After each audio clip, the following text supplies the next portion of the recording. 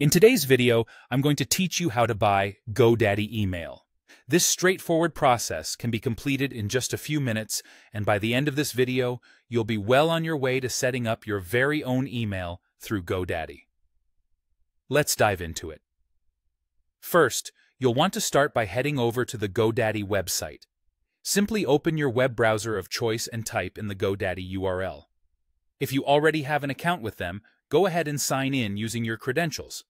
If not, you'll need to create an account, which is a simple process that only requires a few basic details. Once logged in, you're going to want to navigate to the Products menu. This is typically found at the top of the homepage. Once you click on the Products menu, look for the option labeled Email and click on it.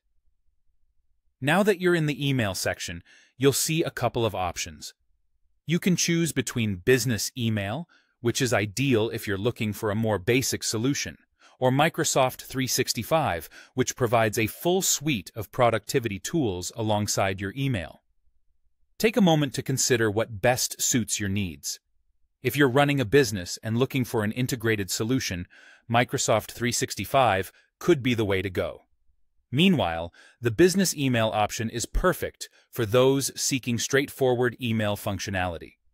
Once you've made your decision, you'll see a list of plans available for the product type you chose. Each plan comes with unique features and pricing, so check carefully to understand what each one offers. Do you need extra storage? Is there a particular feature that stands out to you? These are the kinds of details to keep in mind as you make your selection. After you've narrowed it down to the plan that fits your needs, click the Add to Cart button. This will place your selected email plan into your shopping cart, but don't rush off just yet. It's important to take a quick moment now to review the details once more. Make sure that everything in your cart is as expected, with no hidden costs or unexpected charges. Review your plan and the pricing again, and if everything looks good, you can proceed by clicking on Continue to Cart. When it's time to check out, you have a couple of payment options to complete your purchase. You can use PayPal, which is a great option if you prefer using your PayPal balance, or a credit or debit card if that's more convenient for you.